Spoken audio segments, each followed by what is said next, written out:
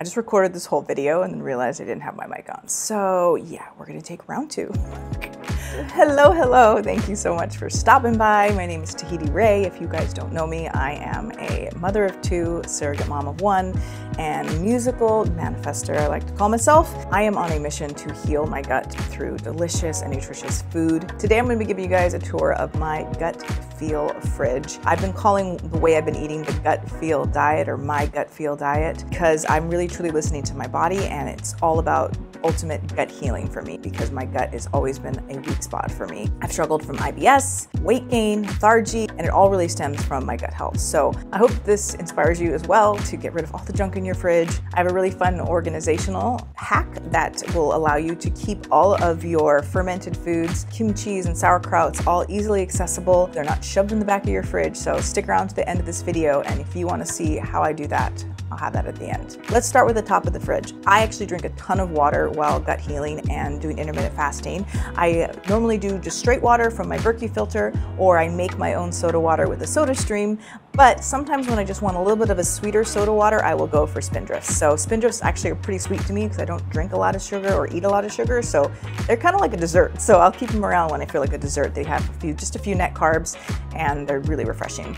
I also keep tons of pasture-raised eggs, chickens that have been pasture-raised and not fed grains, which is really, really important. Right now, I've been keeping a lot of the Shuja immunity boost because of, viruses going around. This is also up here is where I'll also keep my little treat. Like if it's that time of the month and I want a little bit of dark chocolate, I will go for the Lily's dark chocolate. Curbs that craving for chocolate, and yet I'm still not falling off of my gut healing diet. Down here in the main area, I like to keep all of my cruciferous green leafy vegetables. I keep tons of arugula and spinach and butter lettuce, microgreens. I keep all of my ripe avocados in the fridge because that way it slows down that ripening process once they're ready to go, and then that way they're not getting too overripe outside the fridge. I put all my leftovers here. I love these glass Tupperwares because you can just take the bamboo lid off and then put it right in the toaster oven and heat up your leftovers really easily that way. No making any other dirty dishes.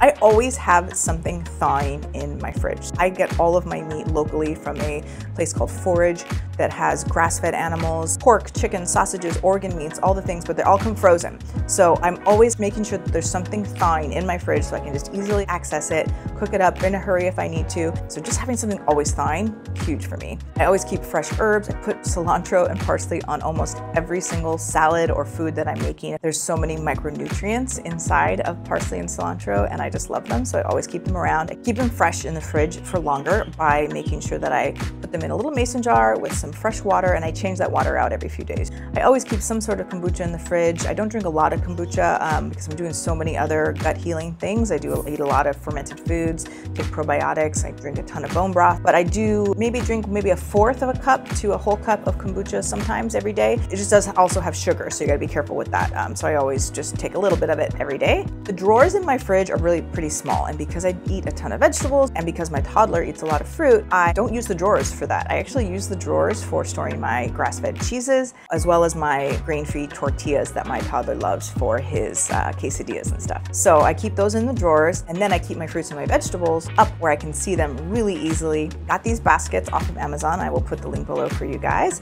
And I love this because it just keeps it really visible. You see the vegetables, you see the greenery, and it actually makes you really want to eat them. And then also with the fruits too. My son will come and grab his apple, grab his little fruit pouch. He'll grab if I've got grapes or watermelons, whatever it is, he literally comes and grabs it himself and walks away eating something healthy. I try not to snack as much as possible because I'm trying to practice intermittent fasting. I'll start my day off with water, and I'll have a Bulletproof coffee, which is like a keto butter coffee. I made a video on how I make that. I'll put that below as well. I'll start my day off with that, and then I'll have a cup of bone broth probably around like 1 or 2 p.m. and then I'll have my meal later in the day. But if by any chance I'm kind of feeling snacky, I will reach for these healthy snacks. I always keep macadamia nuts, pistachios, olives, and some sort of seeds kind of around, or pickles. These are really healthy, high fat, low carb snacks. So I'll just literally reach in with my hand and grab a handful and just eat a handful. The only condiments that I keep in my fridge are Primal Kitchen ones. Primal Kitchen is an awesome brand. This is not sponsored by them, of course. I really respect the brand because they create condiments with no soybean oils. Pretty much every condiment is made with avocado oil, so it's a super high quality oil. It's not these nasty oils that you're not supposed to be eating. And then they don't add sugar, which is super duper important when you're trying to be in ketosis and you're trying to heal your gut. People don't realize how much sugar they add just by adding ketchup or just by adding mayo or just by adding ranch. Like anything like that, it all contains sugar. So just be really, really careful. I love Primal Kitchen. I also keep sriracha. I keep my Bulletproof iced coffee steeping in the fridge, as well as some therapeutic coffee. I've been using this to do some coffee enemas, which I will tell you guys about in a later video, but that's actually really helped me to sort of clear out my gut a little bit. And yeah, and the rest of things, I keep some wasabi and like other random various mustard and things like that over there, and some pickled ginger. So I promised you, if you stuck around to the end of the video, I would tell you how I organize my kimchis and my sauerkrauts and stuff. And for me, I was keeping them all in their original boxes and putting them in the back of the fridge. And I was realizing like I'm not even reaching to grab these things, and I should be eating this every single day. It's easier for me to digest. There's all the wonderful probiotics, all of that good stuff. So what I did, I ended up moving all of my fermented vegetables into their own little mason jars.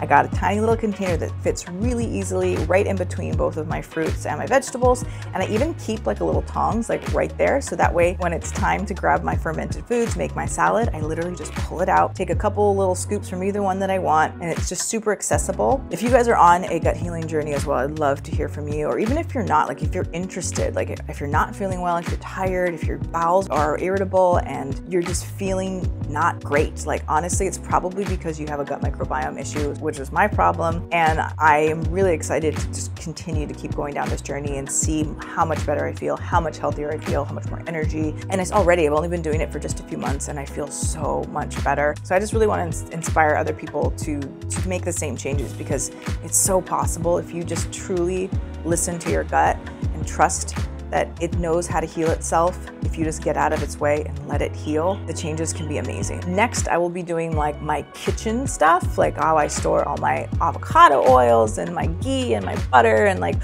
what I cook on and stuff, and how I do bone broth. Because I always have a thing of bone broth going in my house and I drink it every single day. It's life-changing stuff.